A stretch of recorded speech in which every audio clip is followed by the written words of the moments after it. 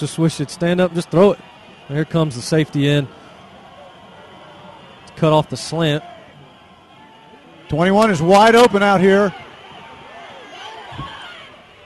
Oh, and he caught the ball. Wonderful catch by Tanner Bridges. Jeez.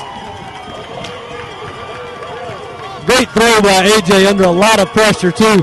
As he was rushed out to the left side, he stood up and took a lick as he threw it back across his body. Just enough for the first down, about a yard more than he needed. Great pitch, great throw by Tanner Bridges, great catch. Excuse me. Wyzorek has the ball. He's at the 40. He's at the 45. It's up to the 50-yard line. And he fumbled. No, it was on the ground. No way. They're calling it.